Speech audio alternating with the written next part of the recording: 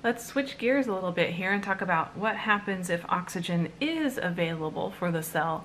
In that case, after glycolysis takes place, so remember glucose gets split into two molecules of pyruvic acid, what happens next if oxygen is available is that our NADH molecules, they're going to get freed up by donating their electrons to the electron transport chain. So lots of NAD molecules will be available.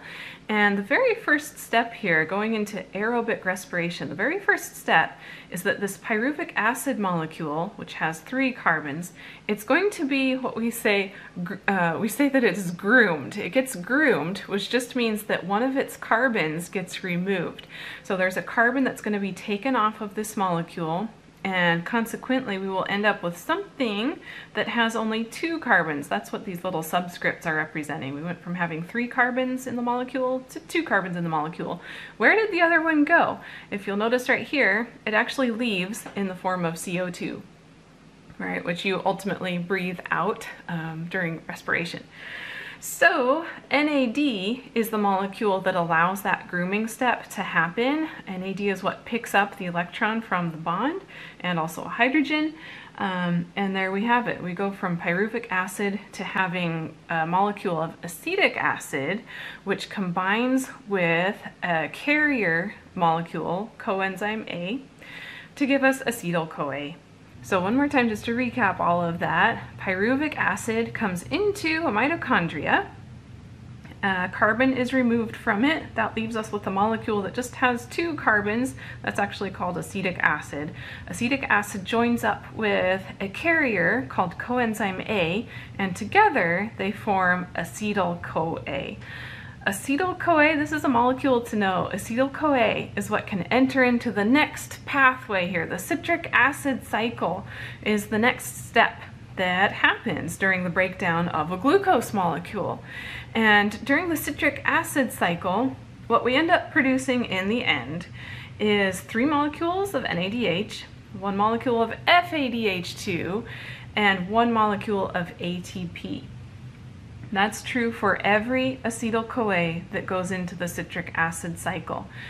Remember from glycolysis we actually produced 2 molecules of pyruvic acid. So there are actually going to be 2 molecules of acetyl-CoA that will go into this cycle. So our net, the net result, the net number of molecules that we produce is actually double this. And we'll see that on the next slide. So in the process of going through the citric acid cycle, what's happening is this molecule that enters in, it joins up with something called oxaloacetic acid, and then once those are joined together, we're back to a molecule that has 6 carbons.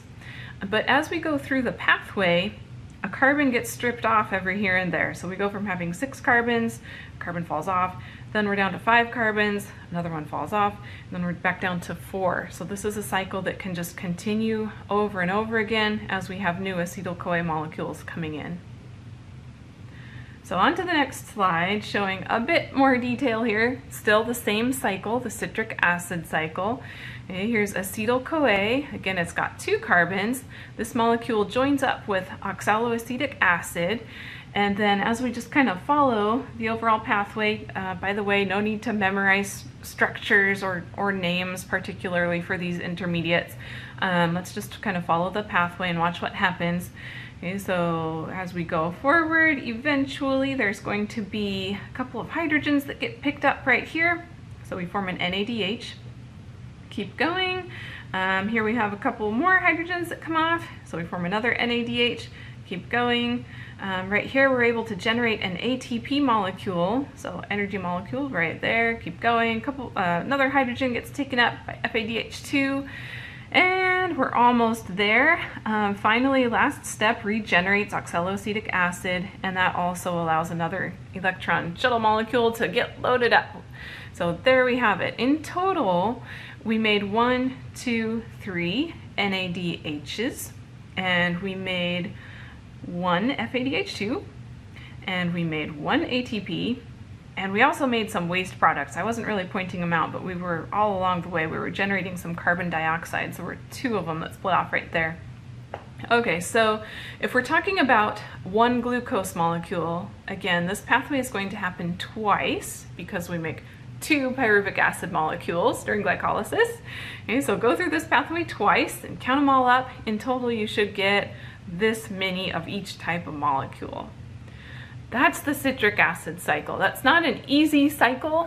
This is a fairly complex topic, but again, I'd like for you to know the major inputs into these processes, so into the cycle, and then what are the overall outputs in the end. So you should definitely know these products, and you should definitely know what is the input into the citric acid cycle.